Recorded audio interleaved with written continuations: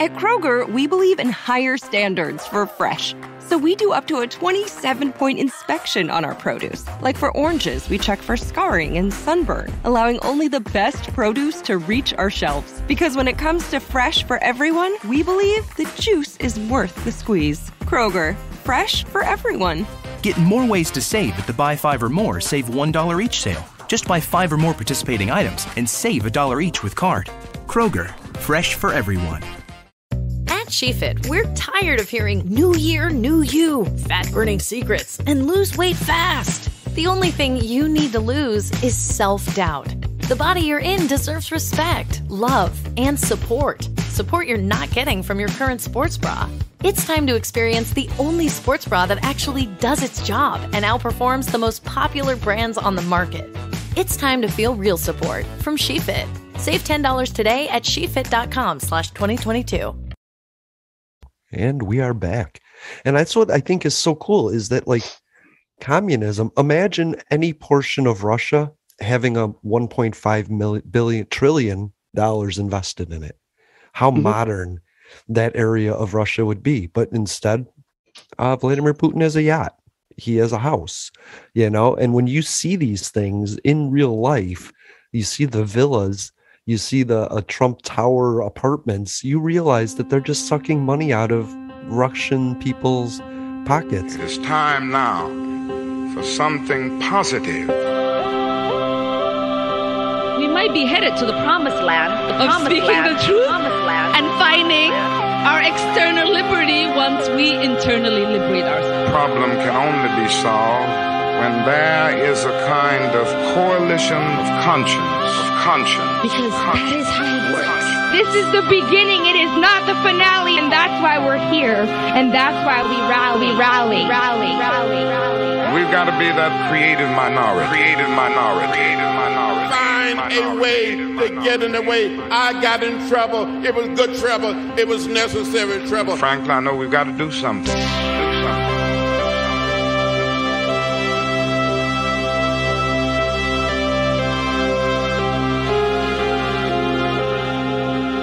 And I wanted to say that I kind of feel like Trump is a kleptocrat, not to be a dick.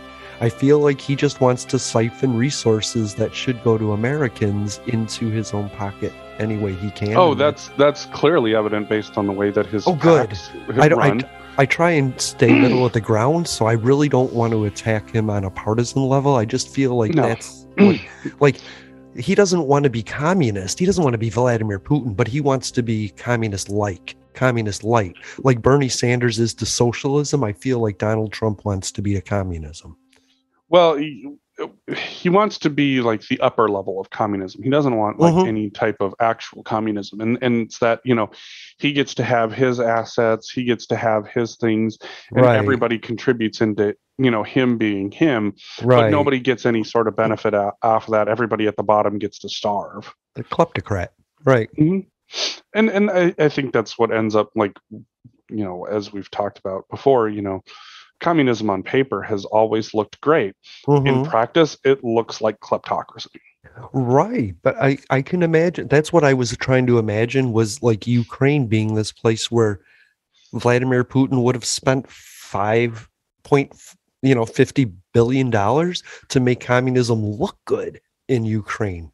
Like, why wouldn't he just like go into Ukraine and walk around and hand people flowers and say, "Hey, I'm Vladimir Putin. I love you. Come and join us." You know. Well, and that's that old mentality of, you know, old Soviet doctrine versus what we did in the West.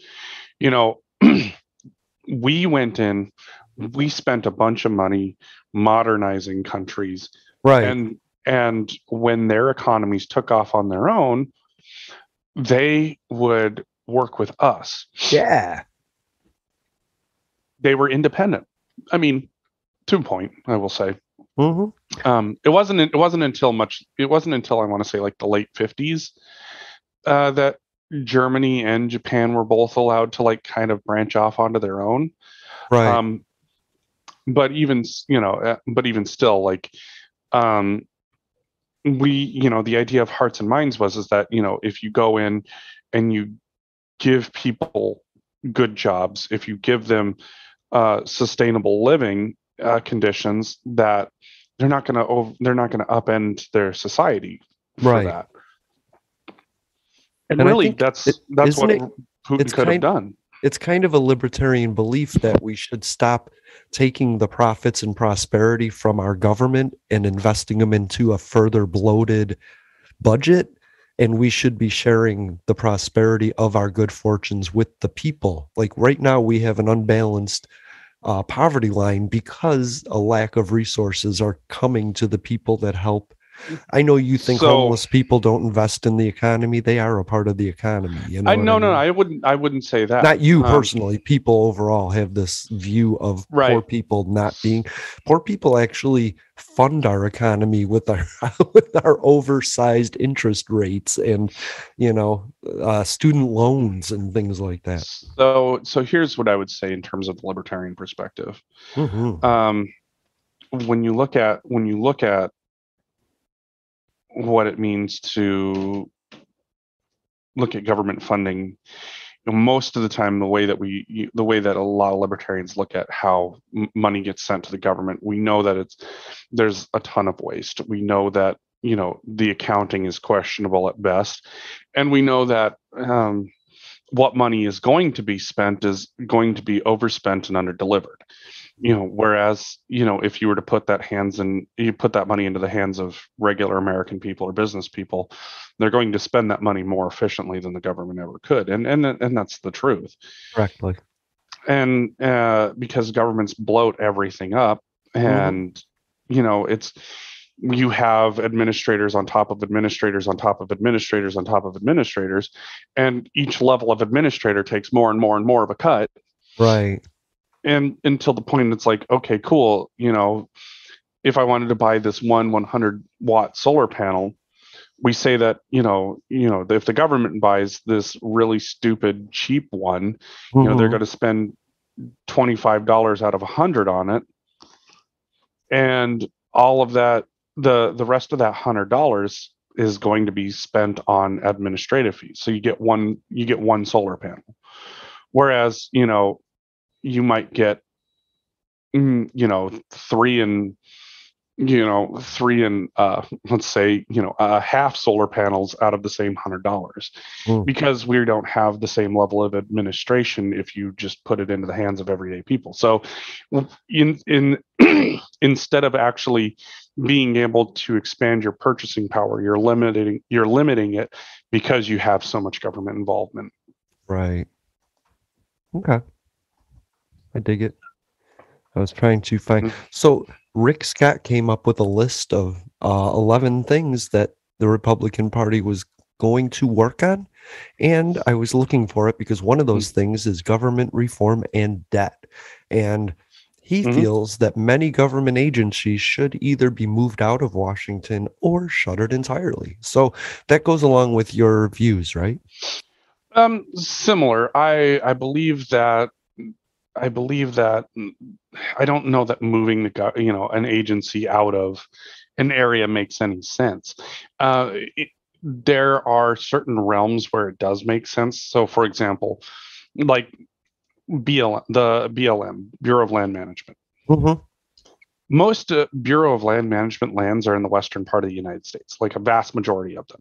Right. So when it comes to like the actual management of those lands, I do believe that should be done more locally if you're going to keep them in government hands. Right. But it's all based out of DC, and so it's more of a political branch than it is an actual management branch. And that's a problem because then you have a lot of political money being spent on politics rather than actual land management. So there's that. Good point. But there is a cost to travel and administration. But yeah, like the Department of Agriculture. A cost to travel. Like there was a cost. This is one of those things where we need to start thinking about this in terms of modern day, not 50 years ago. Yeah, it used to be a horse and buggy 2 months to get to Washington from your state, or a $1,500 plane ticket. And look at you and I are literally on opposite ends of the fucking country, and we're talking. Right. So let's be real honest. Like some of this stuff, there really needs to be a solid look at how this is being managed. I do believe that there are far too many administrators taking money out, and really what it boils down to is that my view of it is that I would like to see a lot fewer portions of the government, and I really think that it needs a solid audit to see where things are being spent, because there's so much money that gets spent on administrative stuff. What that means is that you're not actually getting product, you're not actually getting services, you're literally just paying for bodies. And those bodies, I'm not saying they don't provide some level of service, but the more administration you have, the less you actually spend on the issue that you're claiming to spend money on. And that's the reality, is that you have, when you have that many levels of administration, each level requires more money, because you have to administrate the administrators, and then you have to administrate the administrators who administrate the administrators. And the more that you do that, the more that you do that, the more money that you spend on things that are not actually. But by having something that's a lot more decentralized, you're now actually working on management, you're actually providing better benefit, and you're actually going to be able to make a difference and an effect. Like, for example, this is a tough one, like national parks, for example. National parks are always going to be a tough one. National parks need more money to keep themselves running and up to date. But, national parks are spread out all over the country. There's not like a vast majority in one or the other, I mean, there's a lot on the western side, but there's also a lot of national parks on the eastern side. Oh yeah. So this is where the idea of decentralizing, or moving a government agency doesn't necessarily make any sense, because you're essentially, what you're going to be doing is building a new office, spending a bunch of government money to have the same level of administration, just in a different part of the country. That doesn't make any sense. Right. You've already got something built and and is administrating from there. The question is you need to sit down and audit it, and how much money is going to waste. And that's the real question. Yeah, because I believe that I would not agree with Rick Scott on a great many of things that should be eliminated. And that's the thing, is like, I have not seen what his list is, so I have no idea what all he said needed to be eliminated. Yeah, no. And I'm just going over the headlines of his proposals. Like, I'll put the link in the chat so other people can read it further. Like, okay, so number 1, he wants to reform education. And what that says right here is we will inspire, let's see, what do we got? We will inspire patriotism and stop teaching the revisionist history of the radical left. Our kids will learn. That's number 1 on his agenda for Republicans. Okay, so basically he wants right-wing propaganda to be taught instead of left-wing propaganda. Or no propaganda? Or none? No, the fact is that, that whole like patriot history, fuck off with that shit. I know exactly what that means. The 1776 project. Right, exactly. It's like, look, I'm not. Yeah. When you look at history, this is the reality that people don't tend to understand. History might be written by the winners, but there's still the loser's side and story that needs to be told as well.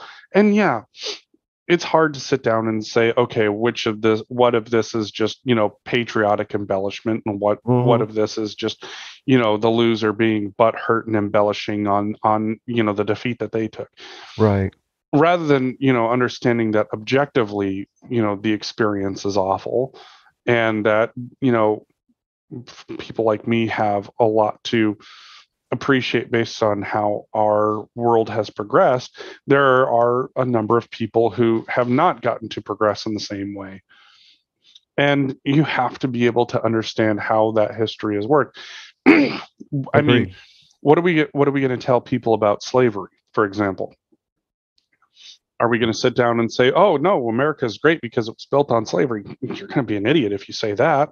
Well, the South says slavery was a good thing, that white people came and gave these people a place to live and work, and they treated them well and gave them everything they needed. You know, they celebrate it in certain towns in the South. I think in Georgia, they have a slavery day where they have black people doing the Uncle Tom sort of thing. A thank you, thank you, thank you.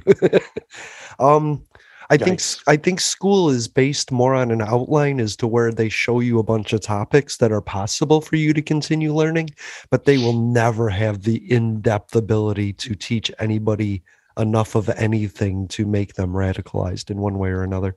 You know what I mean? We might learn about slavery on a half a page, but we also might learn about the founders' papers. I never learned about that in school. Mm-hmm. You have to have a further education to be radicalized in one way or another. You know what I mean? So school isn't going to do that. If they're talking about slavery, it's a very polished version of it. And if you want to learn more, you have to go continue your education, you know? Right. And I think that's, and that's, like anything else, like our history needs to be very neutral. Yes, we arrived by, several ships from several different countries. Sure. But we also have to acknowledge that in order for us to live in those areas, we did have to kill Native American populations in order for us to take any sort of foothold. Right. And that those policies literally became a governmental policy. Manifest Destiny, for example. Sure. But it wasn't just America at that time. It was. It was.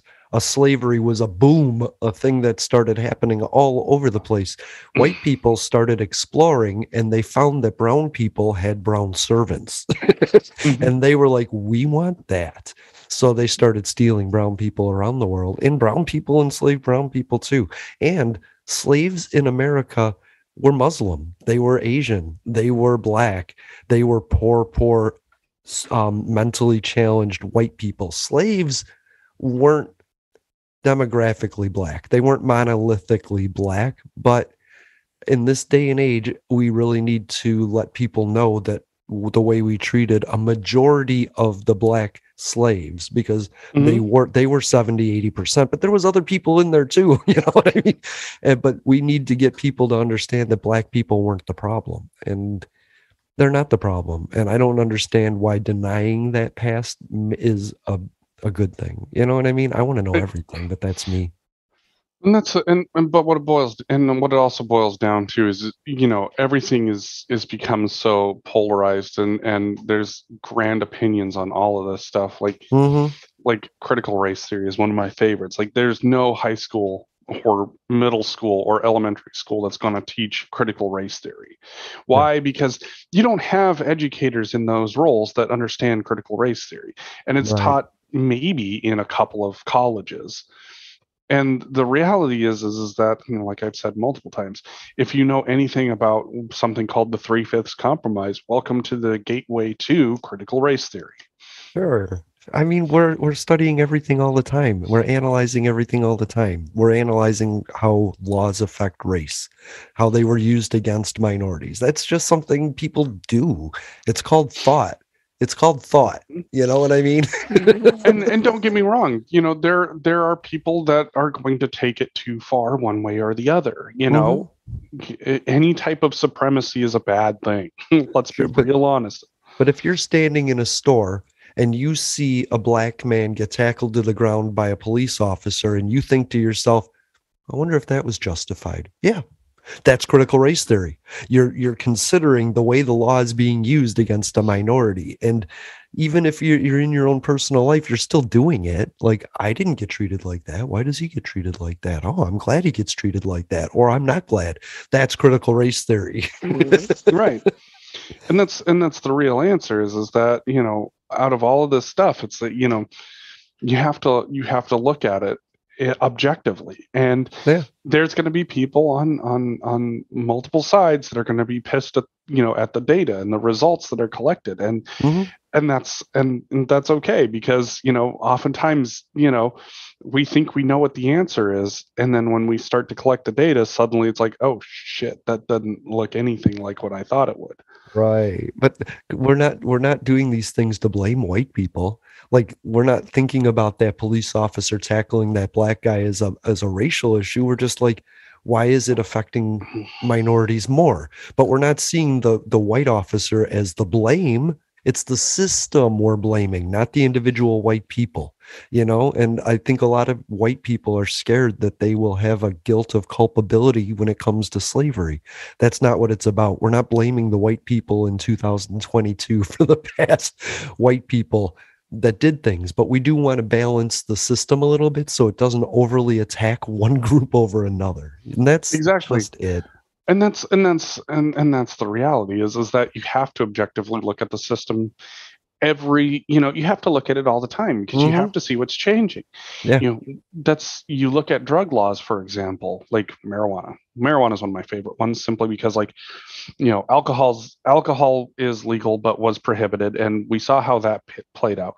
Yeah. Marijuana, it became illegal to use. And when you look at the demographic of who got arrested for it, at some point that demographic changed and people started going, oh shit, we're getting a lot of people across the board that are getting arrested for this. Well, maybe we need to look at how we're dealing with this.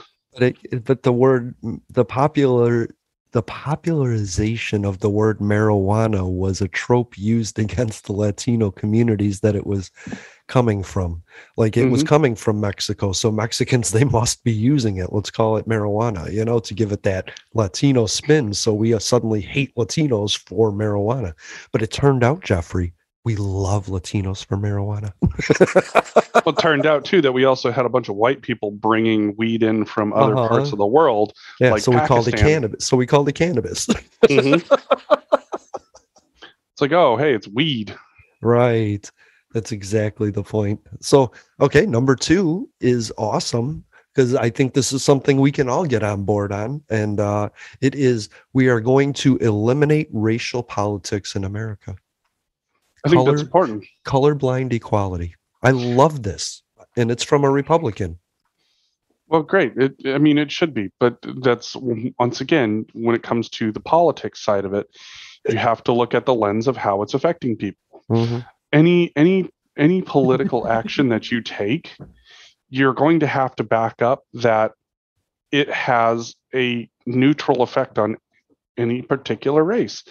And the only way that you're going to be able to do that is, number one, input from, a vast body of people. And number 2, data that shows that what you have tried to implement actually works.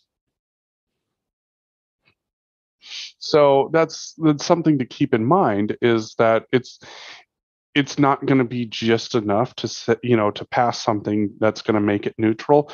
You're going to have to collect data on it and ensure that it is staying neutral, and whatever is affecting that is going to change. And I think that, when you look at it, this is something that we've talked about multiple times, is that you have the left that inherently thinks that, Black people are going to vote Democrat.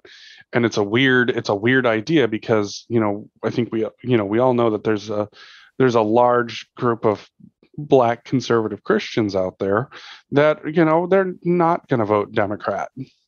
Yeah. Or there's a number of, a lot of Latinos that come across, they're very religious and conservative. And the idea that they're going to vote, for Democrats just because they're brown is really weird. Right. It's like, a lot of them have they have beliefs pretty much similar to where I grew up. And it's like, there's no way that they're going to look at that and look at, Democratic Party and go, yeah, no, I'm totally going to vote for that. Yeah. What Cuban is coming from socialism to vote for socialism? You know what I mean? and so that's one of those things both parties need to understand that, they've got to get away from this weird idea that people of color are going to vote for Democrats and only white people are going to vote for Republicans, but that, as a Republican, your policies have to gear towards white people. And as Democrats, your policies have to act like they're going to gear towards everybody, but then only gear towards white people. Right. Well, I think to myself, we don't want to talk about color when we're the people benefiting at the moment. You know what I mean? Absolutely. We're on the top of the food chain. Stop telling us about that we are. Well, and it goes back to this whole concept that we have to get we have to get back to the reality that American was an ideal. It was never supposed to be a color or a creed or anything like that. And until we all get back to that idea that, the person that we disagree with is American, Right. that's going to be a hard sell, because you have groups of people out there right now that, because they disagree with each other, they call each other un-American, and that doesn't make any sense. Right. No, So I think there's certain white people that see the white savior complex as in, I'm a rich white guy, I will help you. Like, you don't have to complain. I'm here to help you. And I think minorities, colored people, black people, brown people, they just want to help themselves. They don't want a handout from Rick Scott. They want you to remove the barriers that stop them from becoming a Rick Scott. And to me, that idea of removing barriers is exactly what, that needs to be a part of that discussion for Democrats and Republicans, because they both have different barriers that they've put up in place in order to stop certain things, and that's a problem. I think Kajanji Brown Jackson is an awesome version of that right now. Like, Biden could have nominated anybody, the most qualified person, but he chose to emphasize a black woman because she was underrepresented. And see, I hear voices before I see people. And when she was talking, all I heard was like Vanessa Huxtable as an adult. And I just saw that. I looked up at the screen and saw this big smile. And I was like, oh, she's adorable. And she's smart as fuck too. And so I like the fact that he picked her. Like, I'm a disability advocate. I would love to see somebody disabled on the court. No, you take your place, KBJ. You know what I mean? Go ahead and do it, because you're awesome. I'm really excited for her. I just wanted to slip that in. So number 3, of course, is we are going to enforce the laws that we have, and we're going to increase the penalties for theft and violent crime. So I don't think he wants to reform. He was part of the criminal justice reform, him and Cory Booker, the two black guys in the Senate. They put on the crime bill, and they couldn't come to a consensus. So I think it's real weird that, like, a year after that discussion for compromise, he comes out with this. We're going to be harsher. We're going to be harsher to people. And I think it goes right along. If you're not going to think about the laws and how they are affecting people negatively, then you just want to enforce the laws harsher across the board? Or do you think they might disproportionately continue to affect the same people they've been? They're going to continue. Yeah. Here's the reality. You have what is called officer discretion. And so you have officers that have the ability to take someone who stole some, I'm going to go with a classic example. Let's say that you have 2 different people steal the same thing from Target, for example. One's white, one's black.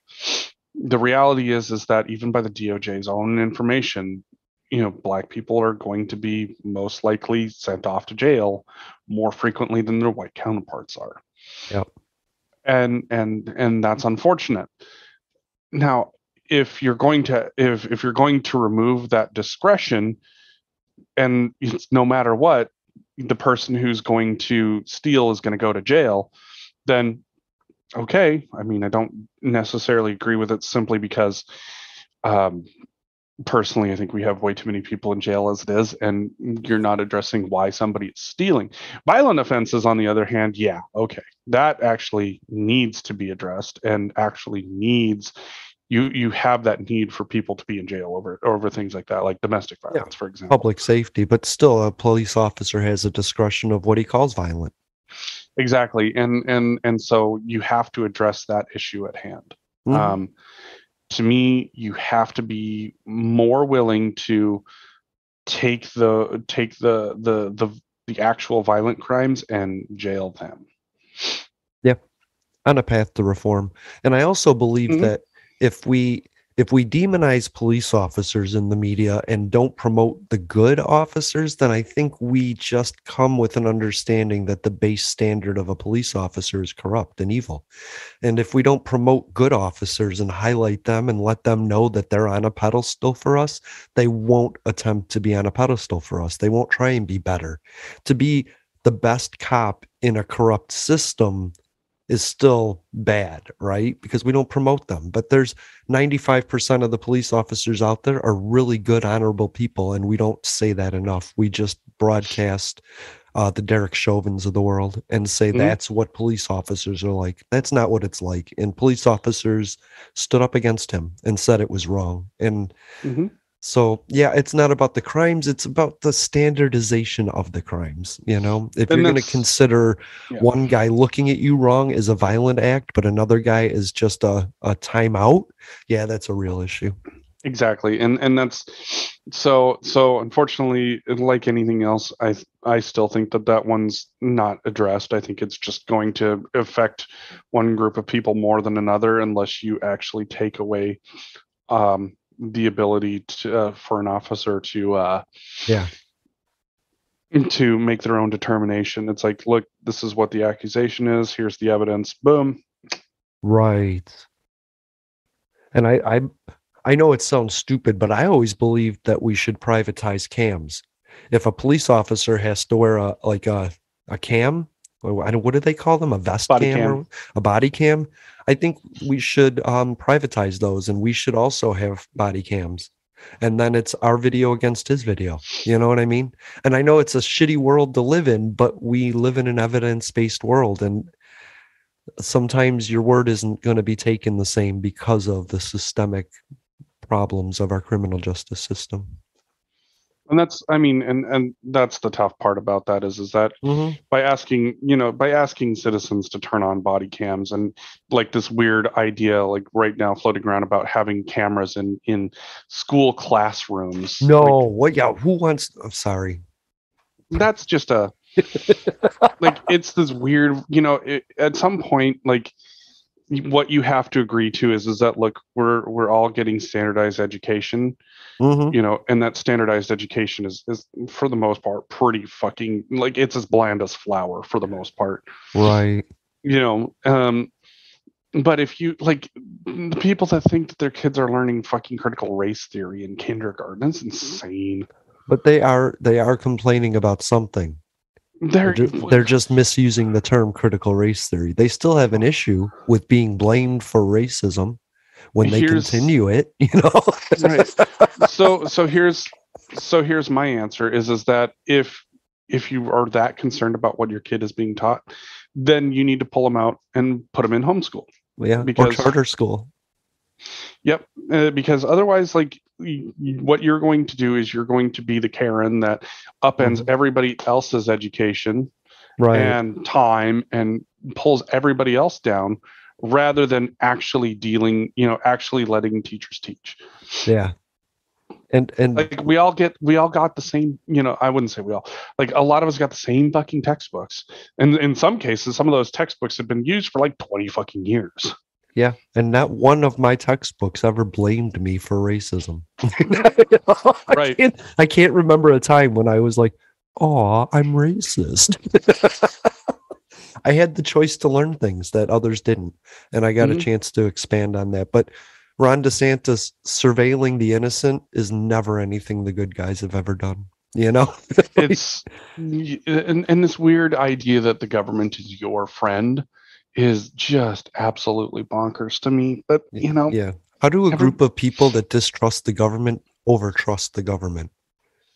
It's easy when you really truly believe that your party is the only one that's ever going to make things right or make America again, and it's indoctrination is what it is. Yeah. And look, like, I get it. There's this idea that every government that comes into power is going to radically change, your way of life. And here's my response to that. If you're worried about the government radically changing your life, then stop voting for idiots that are radically changing somebody else's life. Mm-hmm. It should be really boring, really really lame administration of collective ideology. There used in the 60s, believe it or not, there was a homogenization of representation to whereas there was the Dixiecrats that were on the Democrat side, and there was like the moderates, like the Rockefellers on the Republican side. And somebody said, we're not getting enough donations because we're not as diametrically opposed to each other as we should be. But there was a consensus of normalcy until they realized that they needed for profit to separate the parties, and now they've just polar opposited each other. But I think they're coming back. I just want to say, I think they're coming back. The moves by Vladimir Putin, I think, is really making a stark contrast. Like, there is no middle ground between communism and democracy. You're either for democracy or you're for communism. So we talked about number 4 really quick, and it was immigrations. Nations have borders, and so we should finish the wall and name it after Donald Trump. Do we have anything really to say on that other than haha? No. Okay. Other than no, just no. No and no. Like, understand that, nations have borders, yes. And clearly this moron has forgotten what a $100 ladder will do, or the fact that it got built so badly that a section of it just got fucking blown over. Look, you're going to have a better time convincing me if you say, hey, look, let's use some modern technology to, number 1, find people, and number 2, track them. Than you are if you think that building a wall is somehow magically going to stop this. Right. No, what stops it is being able to surveil your border a lot easier and be able to figure out where people are, so that way you can pinpoint where they're crossing. And it's going to save you a lot more time and a lot more manpower than building a fucking wall that somebody is either going to A, climb over, or B, dig under. Yeah. I mean, do you think that Ukraine would have been saved if they had built a wall? Oh, fuck no. Are you kidding? Do you think Cuba would be safe if they built a wall from us? No. Borders prevent progress. They eliminate things. They restrict things. That's what they're there for. And the reality is that you're going to have a lot better picture of who's crossing where with upgraded surveillance technology than you are with a fucking wall, because people are going to go underground in order to avoid the wall. And if you have surveillance technology, people are going to be less likely to dig underground. And number 2, you're going to have an easier time figuring out where people are on one side and where they're popping up on the other side, if they are digging underground. Again, surveilling the innocent is never anything that anybody good ever did. So why do we need to care where they are? We should just be happy that they're coming here to work and going back home, like we talked about earlier, right? Open border thing. So, people might be coming across, but look, it's like, all right, let's help you get a green card, and if you don't have a job in 90 days, you got to go back. And I want to say, for the record, Democrats deport more people than any Republicans ever have. Obama and Biden have restricted, denied, or deported more immigrants, more migrants than any Republican ever did. They just did it. So I mean, let's be real honest. Anybody who has ever read about how people get across from Baja California into California proper, they're digging underneath the fucking border wall there and tunneling into other people's houses. Right. Okay, so you got a fucking wall there, and look at what's happening. Yeah, El Chapo had caves everywhere. He had tunnels everywhere. Or the narcos who are literally building fucking, drone submarines to sail drugs across the Gulf into different areas. Right. Yeah, I've seen those. Colombia had those. So to me, that's the funny part is that, you literally have the case for why enhanced surveillance makes more sense than a fucking wall. I agree on, because here's what I think. there's fentanyl in Mexico. We need to stop it, but we can't get into Mexico to do anything about it because there's this border preventing us from actually dealing with it. And that's what bugs me. You tie the war on drugs to the war on immigration when neither war has to be fought. If you got rid of the border, you could step over it and say, stop before it came here. You could talk to Mexico and say, hey, guess what? We got to work together because there's no border, Right. Actually be able to sit down and go, hey, Mexico, this is where we got people crossing right now, and those people that we found, we were able to stop them, get them. They had a ton of fentanyl on them. Yeah. So here's the evidence that shows where they're coming from. We were able to follow them from point A to point B. I need you to do something about what happened at point A. We got point B taken care of. Yeah. And that's the thing is like, no Democrat has been and very few Democrats, I should say, are anti-border enforcement. Right. That's the issue. That's the point where they prove that they're American, Yeah. It's just that, the Democrats by and large said, no, that's a waste of resources. How about we actually create enhanced surveillance, and that way we can figure out where people are crossing. And how about if we go after the criminals and not the people that are just here? So, yeah, that one is really fucking dumb. Yeah, all right. You know how I feel about border. So how about this? Wait, where did it go? It is, okay, economy growth. Explain this one to me. We will grow America's economy and starve Washington's economy. Now, I think we all want that. Jeffrey is the libertarian. That's your breadbasket, right? Yep. Doesn't that go under like closing down institutions and stuff like that? Or does that mean, what would that mean to you? Starving Washington's economy. What that means is, what that would mean is, ideally, if it was actually true, is that you would have a lot of bureaucratic red tape that gets cut, so that way you could do more business globally and be able to, have American products be sold a lot faster and a lot better than the way that the current government handles it, because the government does, weird things in terms of being able to export to different areas. So, basically allowing the American people to choose their markets, which they sell, versus letting the government choose their markets. And, basically the way that I see it is, if we're going to look at restrictive measures on selling, what would make sense is that the government goes, okay, you can't sell to North Korea. Okay, you can't sell to Iran. Okay, you can't sell to Russia. And that's, and basically what it boils down to is that, you have some issues where you'll have some countries work as third parties where they'll buy something from you and then they'll move it on to Russia. And I mean, China has done that consistently where they'll, we have sanctions on North Korea. So China will buy something from us and then they'll send it on to North Korea. Right. Cuba too. Cuba does work on airplanes of North Korea, right? We caught Okay. What I see and what I hear him saying is politicians' salaries should be based more on the deficit, right? Like they shouldn't get a raise as long as there's a deficit. If they shouldn't get paid as long as there's a deficit. Like their pay should be tied to the GDP and the deficit and the benefits of their community. You know what I mean? We should all share. That makes sense.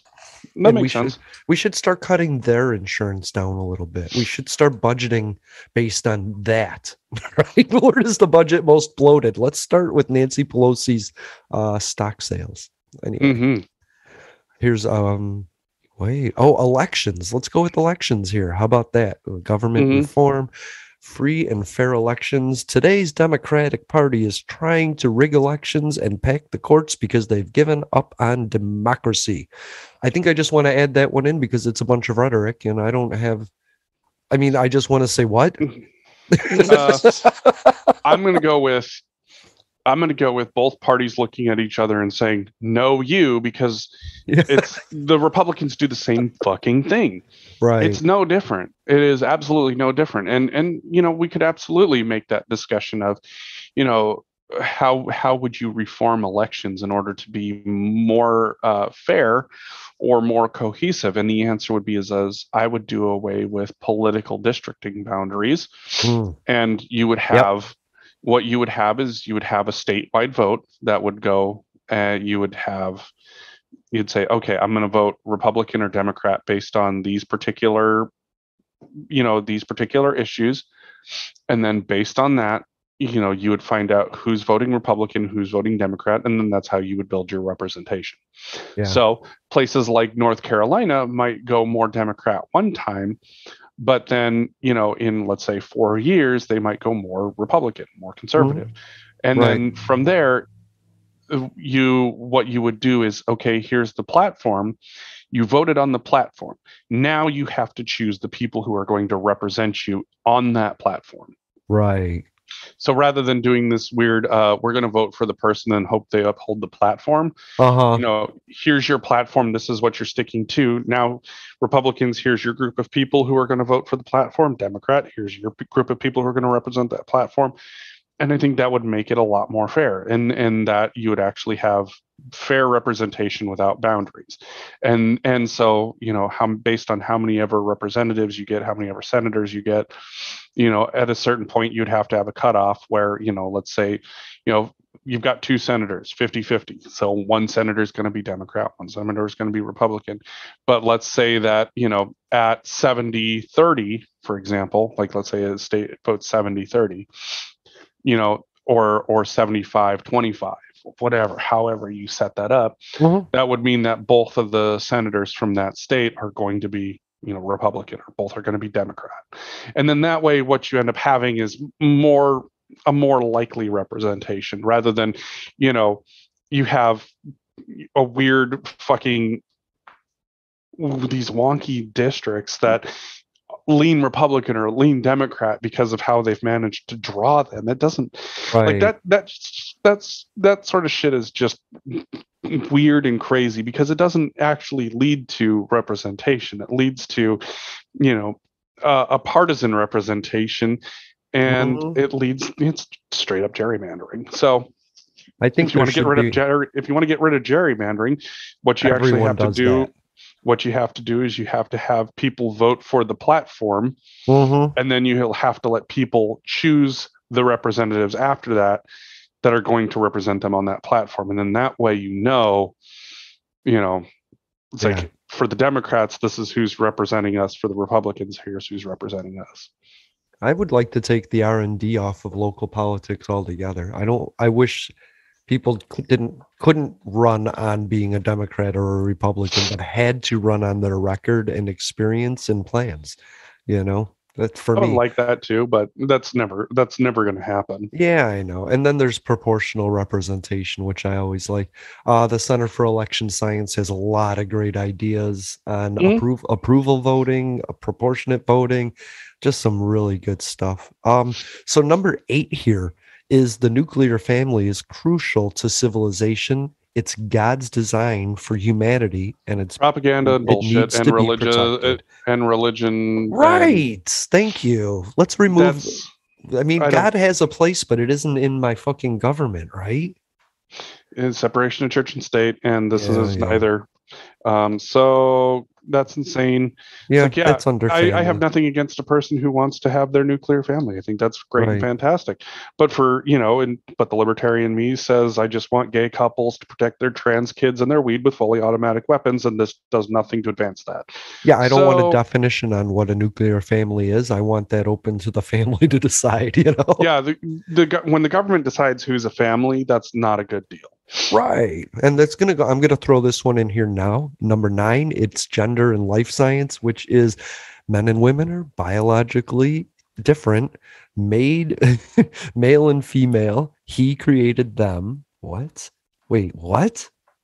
Sorry, I should have read that one in advance. Male and female, he created them. Modern technology has confirmed. It's what? More Christian. It's more Christian propaganda bullshit. I'm sorry about that one. No, I had read that one earlier, but I was like, "What is going on here?" So sorry. They believe there's only 2 genders, and God decides what they are. A guy that we've never met and probably doesn't exist. So let's just go with leave us alone. Religious liberty and big tech, the Democratic Party and their big tech allies are not merely secular, they have virtually created a new religion. That's insane. Yeah, it seems like they're getting more insane as we go along. Yeah, so I was actually just thinking the same thing. Like, this is like literally going through like the 7 levels of hell. Yeah. Like, I'm sorry, but the libertarian in me says, look, if you want a platform that's going to uphold your values, then you have to create that platform and adjudicate it properly. So if there's a reason why, when dating sites, you have places like Christian Mingle. Yeah, and JDate, whatever. And JDate, and there was one that I got an ad for that was for Hindus to find their partners, and I'm like, okay, weird one to come across my feed, but sure, okay.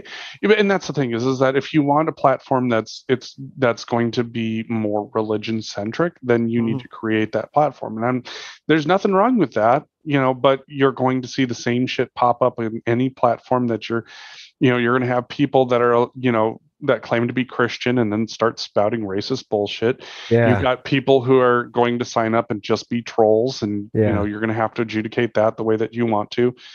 The reality is that this is not exactly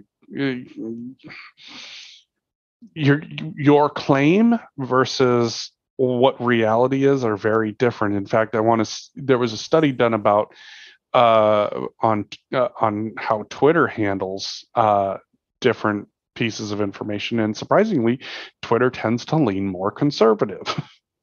Yeah. So the reality is that you can make all the claims that you want, but I go with the Sagan standard. Extraordinary claims require extraordinary proof. You don't have proof that that's the issue. Right. You have what you have your feelings, and I believe that you were the party that said "fuck your feelings." Yeah. Right. So here's the reality is that people do not understand the fucking First Amendment at all. The government cannot censor you. These are private entities. They get to choose what's on their site. I don't agree with it a lot of the time, but it's their choice. And you're the one that is literally signing up for a free site, and that isn't free because the cost is your data, and you're the one that is exposing yourself as a religious zealot. Public access America. It's always funny because, especially because as libertarians, we get a ton of shit, even amongst other libertarians. I think political philosophy is a lot like religion, and where there's moments you have to go on faith and trust what somebody else is saying. The main focus is just less dependence on the government because, well, we've seen how that's gone. And you don't have to do that if you think about it in a human way. More dependence on connections with each other. You can always bring it back to what would one human do for another? What would 100 do for 100? People looking out for people. Find Public Access America anywhere you find your favorite podcast every Sunday and Thursday. And join the chat on YouTube at Public Access America every Sunday, noon Eastern, 9 a.m. Pacific. Community's looking out for community. Public Access America. History in the making, making history in the making, in the making, in the making, in the making, in the making. Right, because one side is like, yeah, go ahead, you have the freedom to believe what you want. And the other side is like, thank you, we will, but you can't. It's just so fucked up to me. And just, I don't know if people understand what human nature is, but if you get a group together, that group will divide. Because you don't believe 100% of everything that everyone else believes, and you will fracture, and you will become 2 groups, and then you will become 10 groups, because that's the way human nature works. You can't just say that one group is homogenous. There is no monolithic version of the American, where there's 350 million of us, and we're all different. And the last one is America first. America will not be dependent on any country, and we will manufacture everything here, and we won't trade with anybody. These are your Republicans. We wondered what their plans were, right? This is just the base list of 11. Here's there are some benefits to thinking about America first. It's kind of that a whole idea of when you're on an airplane and something happens, you have to put your mask on first in order to help somebody else. Because if you're struggling to get your kid's oxygen mask on and you fail to do that because you suffocate, then two people are going to die rather than one. Yeah. We saw that with, COVID, for example, with a lot of the supplies that we needed. We relied on another country to give us those supplies. And when they had to fight the same issue, we didn't have jack shit available to us. Right. There is some, and now we're seeing it with semiconductors, which is a huge one. There is absolutely some viability in thinking about how you're going to supply and take care of your country first. Absolutely. If you don't think China does that, let me tell you about forced technology transfer, because that's exactly what they're doing. They are thinking about their country first, and they are forcing companies to transfer technology. Now, that said, as much as I hate to quote Ben Shapiro, there is one thing that he has always said. When it comes to supply deficits, as an individual, you're always going to have a deficit with the grocery store. Think about that for a second. The grocery store isn't just going to come to you and be like, hey, I'm going to buy your thing. No, you're always going to have a supply deficit with a grocery store, because your exchange is, I'm giving you money, you're giving me my stuff that I'm wanting. And that's how it should work, is that, if there's something from China that we want, there should be an exchange of money, we get what we want, period, end of story. The issue at hand is how we're spending money on ourselves internally and running up a debt. For us, wars in other countries, turns out they're pretty fucking expensive, and they don't exactly lead to as much income generation as you want. Whereas if you manufacture a bunch of stuff to sell outside, it turns out you tend to make some money off of that. Right. And so for America, there are some things that we have to include. And if you're going to, do that whole, America first bullshit, okay, then great. Let's start with energy independence. Let's start with an electrical grid that is modernized, that has more forms of energy connected to it, that reduces its reliance on energy sources from outside countries. Absolutely. Right. As I have said multiple times, the idea that the Saudis could literally cut off production, tank our economy, is a problem. It is. And it's another problem that Republicans support the Saudis' endeavors. Like, wasn't it Mitt Romney that lost an election because he shipped jobs overseas?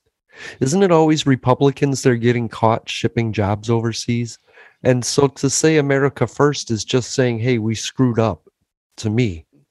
Well, and they both ship jobs overseas. And then the funny thing is that both of them get caught, hiring the quote unquote illegal immigrants. And, so the reality it comes back to the border thing again. God damn it. So the reality is that I absolutely agree that we shouldn't be dependent on any country. That's right. Country.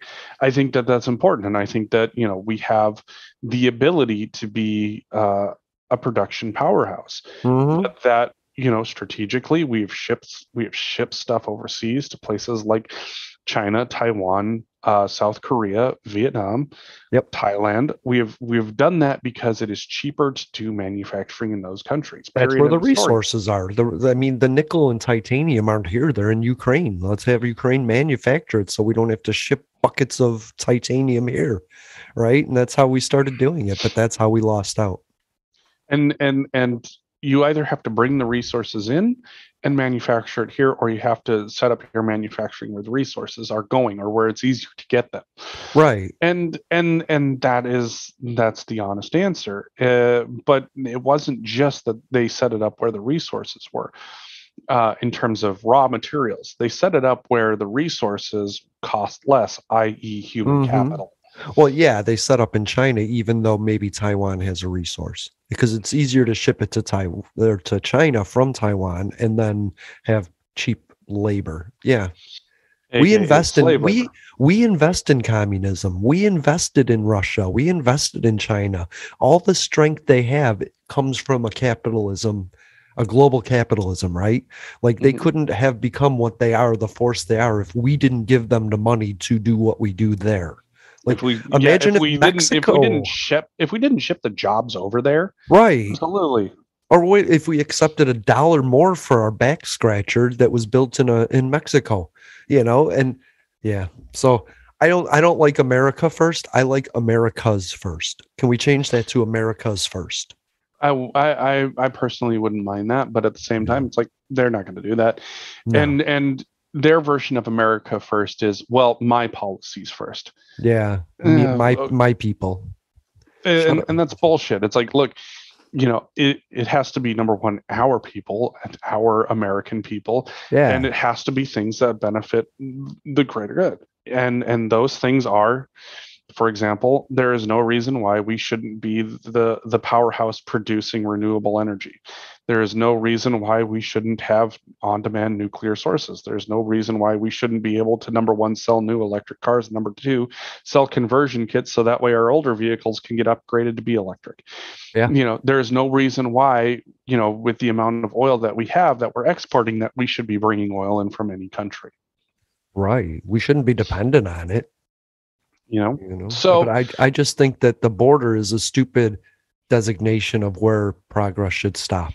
If our industry needs to expand up into Canada or down into Mexico, then we should be able to do that. Well, and that's the other thing too, is that even our electrical grid connects into Canada and Mexico, and we supply power both directions. Right. So the reality is that we need energy independence for ourselves to continue to supply to places like Canada and Mexico. And people are migrating here because it's shitty there. If we make it better there, they won't be migrating here. And believe me when I say that's a loss for America. And not being a melting pot, sending people back to their own countries to make their countries better will diminish our ability to build a greater nation. We want that melting pot. We want the best from every country, but we need to figure out that they come here to learn, go back to teach, instead of stay here to earn. So. Well, and that's the other issue is that when you look at some of the great industrialization is that, we had people coming in from other countries. Germany, for example, during their Wunderschaft, I think is what it was called, in German, like after we did all of our huge investments to fight off, the growth of communism, they were bringing in Turkish and Greek workers in order to increase their ability to, make products in Germany that could, lead to their global domination as it is. There is no reason why, we shouldn't be manufacturing here, but having people come across the border in order to do it and make it easier for them to also go back home. Germany, we're running out of time, but I want to say Germany brought in over 1 million Syrian refugees, and everybody was worried about that. And it turns out they were a benefit to Germany's economy. You know why? Because people started buying things, needing things, purchasing things, working on things, filling positions, but basically driving the economy through consumerism. Every refugee needed a table, needed a new shirt, needed a pair of socks, needed a house, needed a lawnmower. And in that, it boosted the economy. You know what I mean? Like, immigrants aren't the stress that we think they are. Right. Any recommendations? Any movies? Anything you watched? Anything you get into? My recommendation right now, I think, is that people need to take. Well, I mean, Russian warship, go fuck yourself. Yeah. No, I think the biggest thing that people need to do is make sure that in the midst of all this chaos, you're taking time to keep your own mental health in check. This is something that's scary. There's no question about, the insanity that life has brought upon us, that politics have brought upon us. And everybody has to be willing to take a step back, take a fucking deep breath, and really think about things, and a lot of things could be solved by leaving each other the fuck alone. Yeah, you don't know what people are going through. And you only need to be present in their life when they ask you for help, and you only need to be helping them in the way that they're specifically asking. And that's all, and that's what it boils down to. It's just like you don't want somebody involved in your life. And when you do want somebody involved in your life, you only want them to help in a way that you're specifically asking. For sure. And the other, on that subject, when I ask somebody if they need help and they say no, I don't push the issue. I don't try and force myself into a position. And I think people find it odd or that I don't care. I very much care. That's why I asked, but I'm not going to push you because I trust you because you're my friend, Exactly. And that's what it boils down to. Okay. I'll wrap up with fuck you, Vladimir Putin, but I love you, Russian people. I love the Russian people, and my hope is that one day things will calm down enough, things will be great, and I would love to come see you guys and experience your culture, because I really do think that based on where I grew up, I probably have plenty in common with the Russian people. They just want to be left alone to live their lives in peace and have their nice little corner of the world. To those who would tear the world down, we will defeat you. This is our moment. This is our time. To those who seek peace and security, we support you. Yes, we can. And to all those who have wondered if America's beacon still burns as bright, tonight we prove once more that the true strength of our nation comes not from the might of our arms or the scale of our wealth, but from the enduring power of our ideals, democracy, liberty, opportunity, and unyielding hope. Let me tell you something you already know. The world ain't all sunshine and rainbow.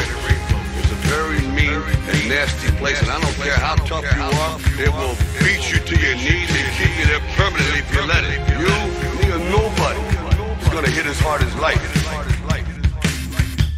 Ask not. Yes, we can. What your country can do for you. I have a dream.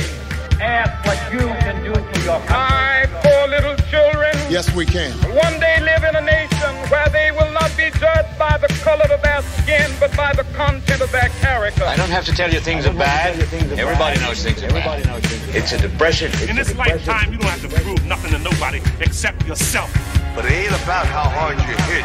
It's about how hard you can get hit and keep moving forward. How much you can take and keep moving forward. That's how winning is done. Welcome to Public Access America. Yes, we can. Sunday live streams on YouTube. I wanted to run out of that tunnel for my dad. On Twitter. What? Apple Podcasts, Stitcher Smart Radio Public, and Spotify. Yes, we can. Public Access America. History in the making. Making history in the making.